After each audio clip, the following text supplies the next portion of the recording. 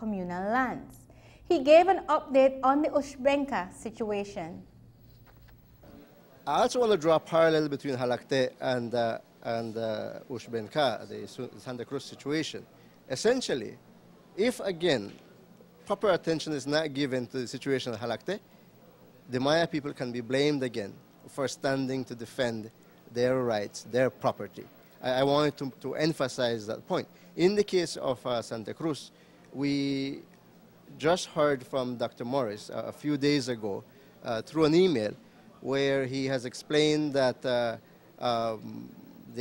he should be in PG today, again following up in person with the status of Mr. Miles still being on the site. I understand through his email that a letter has been served to Mr. Miles, and there's no clarity in terms of the Institute of Agriculture whether he has complied or not.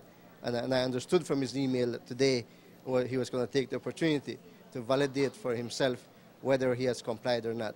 I also get from the email that they will continue to pursue then the next course of action in terms of pursuing legal action against Mr. Miles. Now, for the community, that is all they've been asking, at least to know what the status is. This is the first time we've heard since the incident of what exactly is going on. So we're pleased to know that there's some activity towards resolving that situation.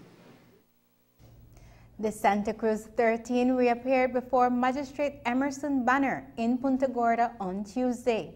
That case has once again been adjourned to a later date. The Museum of Belize was closed for business